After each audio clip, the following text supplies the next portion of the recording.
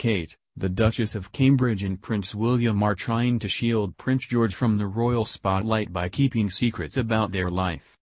Little Prince George is third in line to the throne, behind grandfather Prince Charles and his dad William.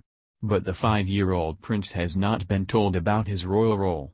The Duke and Duchess of Cambridge are keen for George and his siblings to have a normal upbringing, and the decision to keep his future a secret contrasts to William's childhood, who was told about his destiny early on. Speaking to the BBC in 2016, William said, "I love my children in the same way any father does, and I hope George loves me the same any son does to his father. We are very normal in that sense.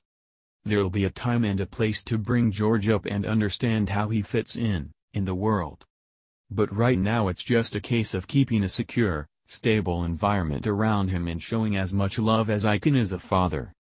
It is very different to William's childhood, as he knew from an earlier age that he would become king.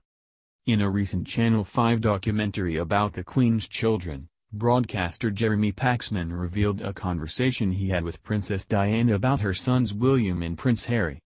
He said, "We talked about our children and she said William often told her that he didn't really want to be king, and then Harry would say, 'If you don't want the job I'll have it.'" William and Kate are known for being hands-on parents and they often chat about George, Princess Charlotte and Prince Louis during royal engagements. Earlier this month, Kate revealed cheeky George told her she was so rubbish at football.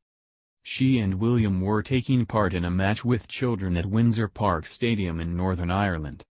Kate told one group of youngsters that George, who is learning to play the sport, said to her, "Mummy, you're so rubbish."